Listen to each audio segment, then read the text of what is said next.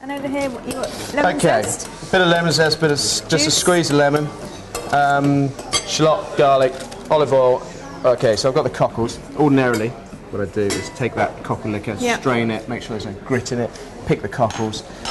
But you know, fortunately, I've got some made. I mean, look at that, beautiful, lovely, thick, meaty cockles. So I'm going to use all that. So you bang all those in there, give it a stir, and then chop up a bit of chervil.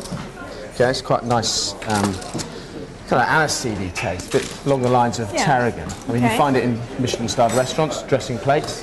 I suspect you don't use it, do you?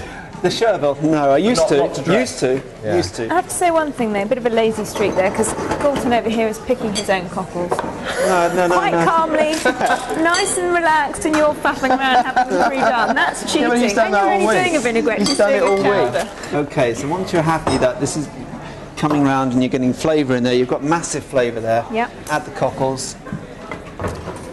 Okay, you're nearly finished. All you had in there was the liquor, cream, brought that up to the boil. A touch of cream, cockles. Once you're happy with it now, like so, and you take it off the heat. A little touch of butter. We're going to be running out of time, guys. Swirl it round. Touch of butter. Finished now. Oh, you've finished. Yeah, almost finished. Exactly. You would have finished too if you'd had your cockles. One more I'm ready. I'm ready. Yeah, exactly. Thank you, Tom. I'm ready to go.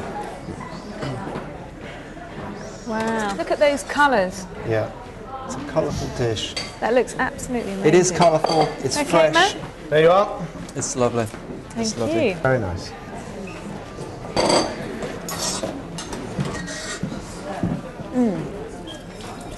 Delicious. Nice light chowder. I think that's the thing I was expecting when you said chowder for it to be quite heavy, but it's a light. it's very summery, really, isn't it? Yeah, it is. Like a summer chowder. It's most unlikely. Okay. Lovely. This Takes all that cockle liquor, huh? Yeah. Beautiful. Yeah, I better try it. That lemon is really nice in there. The zest really kind of picks it up, doesn't it? And chervil. Yeah. Two very nice dishes. I have to say, Lovely. chowder's always been a favourite of mine. It was always one of my favourite childhood dishes. I'm going to go with the chowder. Thank you so much.